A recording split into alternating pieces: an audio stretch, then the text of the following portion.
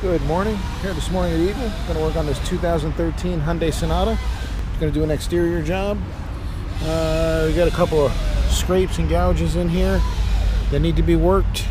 See what we can do with those. A couple of scratches here. Car's not in bad shape. It's going to be a lease return, so we'll see what we can do with it. So we got a nice rust action going on here.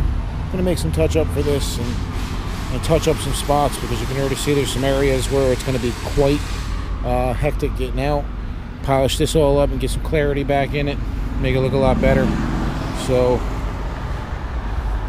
here you have it, 2013 Hyundai Sonata. We're going to do an exterior. I'm going to get ready to wash it, clay it, and get polishing. So I'll check up with you guys on the final product. See you soon. Alright, here's the finished product on the 2014 Hyundai Sonata. As you can see, it's a heck of a lot better. Some depth to the paint. Scratches are still there. Wasn't much I could do with them. We touched them up to a degree. As you can see, looks a lot better. There's a lot more depth to the paint. So customer shouldn't have too much of a hard time turning this one in.